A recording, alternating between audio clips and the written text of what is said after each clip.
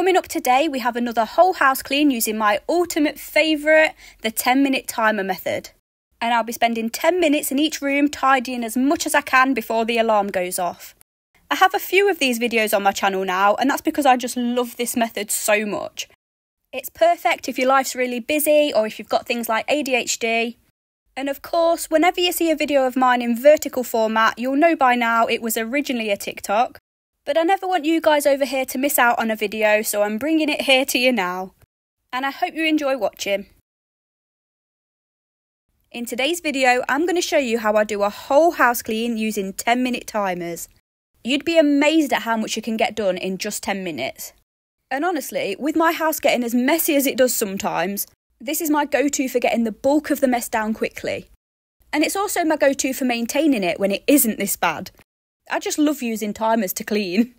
I know it's been a while since I last posted, and that's because I have been putting all of my energy into sorting this. My bedroom cupboard. Look at the state of it. Well, this is what I managed to transform it into, and I am so happy with it. And if you fancy watching how I did it, that's over on YouTube. But yeah, because I am such an all or nothing person, and the cupboard sucked up all of my focus, the house has kind of gone to shit again. It happens. As always, not going to beat myself up about it, although a lot of people think that I should. I think it's pointless. And it's being sorted now, so. And it's a perfect opportunity for me to show you just how fast you can clean up a mess like this. It's not about getting it looking perfect, by the way. These timer cleans are to help you make progress, feel less overwhelmed, and to make room for you to then do the proper cleans and the deep cleans and all of that, which is what I'll be doing in the next few videos. I'm going to do another spin the wheel series, I think, but this time just for deep cleans. If you don't know what I'm talking about, in my spin the wheel series, I get a random generator and I get it to choose which room I clean. I am all about tricking my brain into thinking cleaning's fun. Timers, random generators, I'll do anything. Anyway, after I've deep cleaned each room, I'm then going to do my quarterly declutter. I did a huge declutter of this house at the start of the year. And I made a promise to myself that I'd do preemptive declutters every 3 or 4 months just to stop it ever getting that bad again. So yeah, once that's all done, I'm hoping to just focus on my garden. The grass seed that I put down a few months ago is coming up really nicely, and I'm just so excited to make a start. And we've got about 10 seconds left on the timer for this room, and I'd say we did a pretty good job. Didn't manage it all, but that's okay, because as you'll see in a bit, when I finish a room with time to spare, I'll bank it and I'll come back and use the rest of the time on the rooms I didn't manage to finish. And we're on to room 2, which is the hallway. Let's see how much we can get done. I know a hallway's not technically a room, by the way, but for the purposes of this video, let's not be pedantic. Another reason I've been struggling with the house recently is because my health anxiety has been going through the roof. And I mean to a level I'm finding it hard to function. If you don't know what it's like to have your mental health rub off onto your environment, that's great.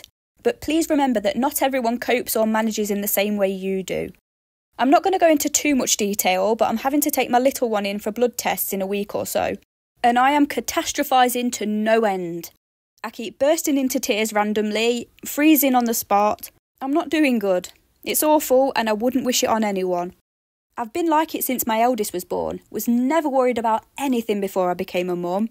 Now everything's worst case scenario and I cannot talk myself out of it. I did hoover here, but for some reason didn't press film.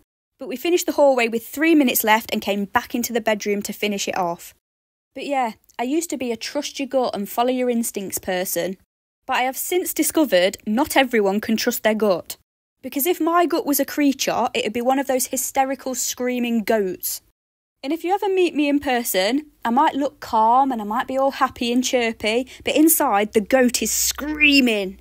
Nah, not all the time, but whenever one of my kids is remotely poorly, I can't cope, I'm completely useless, I just shut down. Anyway, I'm trying really hard to distract myself and stay logical and positive, and focusing on getting the house nice and lovely seems to be working today. Clearly doesn't work all the time, but I'm riding the waves of it all and just doing what I can when I can. Next room up was the bathroom, and as you can see, it's a shambles, just like every other room upstairs. Downstairs isn't too bad, and that's because I've been prioritising the rooms we spend the most time in over the rooms upstairs. And you'll be proud to hear, even amongst all of this chaos, the stairs were completely clear for once. Got to celebrate the little wins, haven't you? Now, I cannot wait to sink my teeth into some deep cleaning. As ridiculous as it sounds, judging from the state of my house these last few months, I love nothing more than a deep clean. Terrible at tidying and keeping on top of mess, but I love cleaning. That's the problem though, isn't it? In order to deep clean properly, you need a tidy environment. And I'm forever putting all of my energy into the tidying part. And look, it's not always like this. Sometimes I function very well for months on end. But it only takes one thing to trip me up. Falling out of routine for just a day is enough for the house to then look like this. But anyway, I'm going to go full on with these deep cleans. I'll be pulling the sofa and the bed out to see what's lurking behind there. Using the carpet vac, cleaning the window frames because they are revolting. I'll be cleaning the oven, touching up the skirting boards and whatever else I can find. I cannot wait.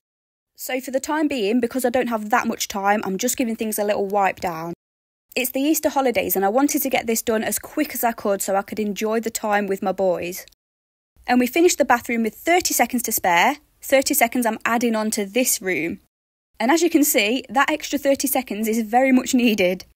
My main aim for this 10 minutes was to just get the floor clear.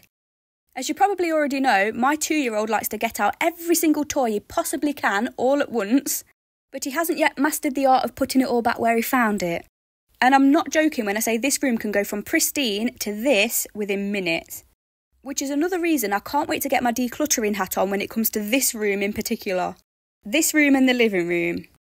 Anyway, I hope by now you're getting an idea of just how much of a difference you can make in 10 minutes. You do not have to spend hours and days on a mess like this, which is what I used to think, and that used to make me put things off until they were genuinely out of control. What you really need if you want to get it done fast is a system and a plan for each room. For example, my system usually goes like this. I'll look at the room and I'll categorise it into things like rubbish, pots, toys, clothes, and then I'll get each thing done one at a time. And that way you can see the dent that's made when you check each thing off your list. And it makes you think, yes, I can actually do this.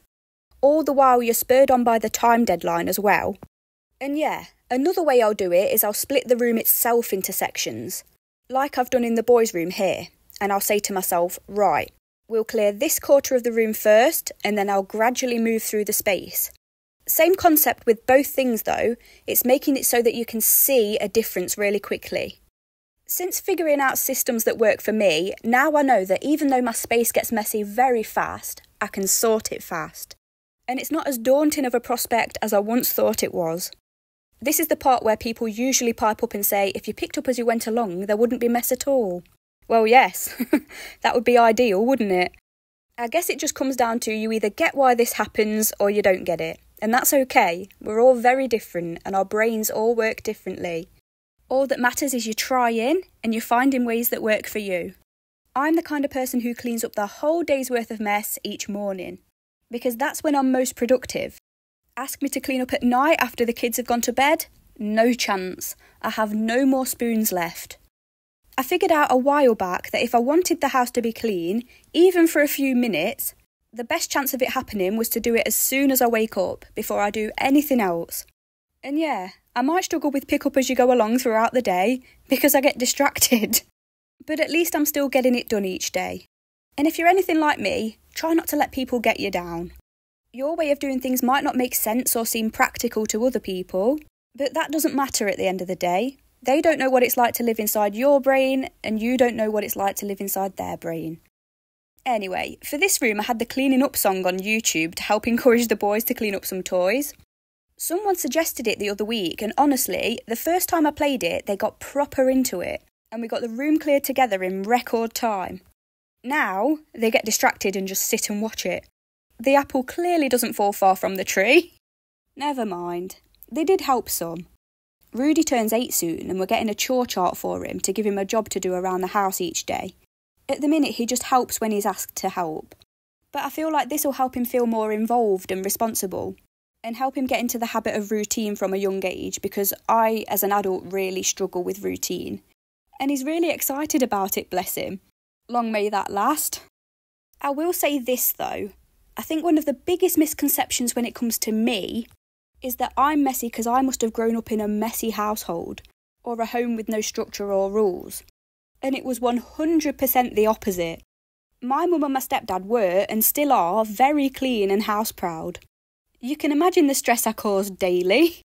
And this is why I try and reiterate so often that yes, while it is good to teach habits and routine from a young age, genetics and nature, the way we're wired, will still come into play, and I think people underestimate just how much. My mum tried to mould me into a tidier person until she was blue in the face. And the fact is, I am, by nature, just not. And I rebelled against all of her efforts and actually went in the opposite direction because it caused me so much stress. I genuinely thought there was something wrong with me because I wasn't like everyone else in the house. And I found it so hard to keep my space tidy. Turns out I was like my dad, my auntie, my granddad, but I didn't live with them. It wasn't until adulthood that I managed to find ways to keep on top of things that somewhat worked for me. So it's very important to me as a mum to try and get a feel of who my children are and will be in that respect, and to try and adapt my parenting techniques around that. Oh, it's hard being a parent, isn't it? The guilt, the constant guilt. Anyway, we're on to the kitchen and the final room in the house. Woohoo! Apologies for this, by the way.